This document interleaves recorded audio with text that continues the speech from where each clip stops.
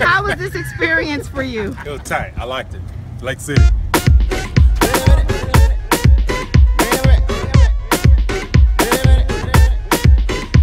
I really enjoyed myself, you know, meeting new people, giving them hugs, and really encouraging them and everything. And I'm very grateful to be given the opportunity to reach out to God's people here. Yeah. We met some wonderful people, and I hope that they take what we had to share today and come out and visit, and just, as we say, do life together. I'm excited.